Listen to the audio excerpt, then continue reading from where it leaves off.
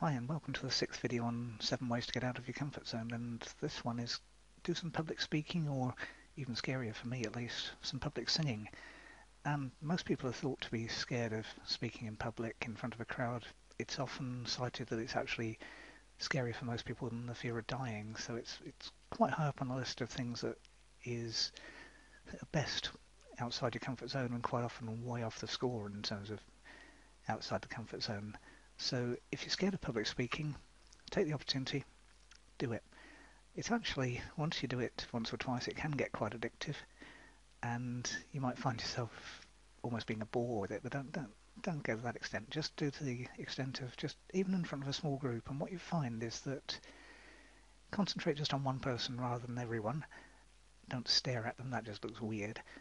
But as though you're speaking on one-to-one, but just happens to be a larger group in front of you. And remember that most people won't be paying an awful lot of attention. They'll be thinking about other things. Maybe they'll be clicking around on their iPhone or their Android or whatever it happens to be. And they certainly won't be paying as much attention as you think they are. But it's a fun thing to do. And if you're comfortable with public speaking, or if the idea of public speaking is actually too much, do some public singing instead. There's probably karaoke near you, or it could be an open mic session, or if you're feeling really adventurous, busking.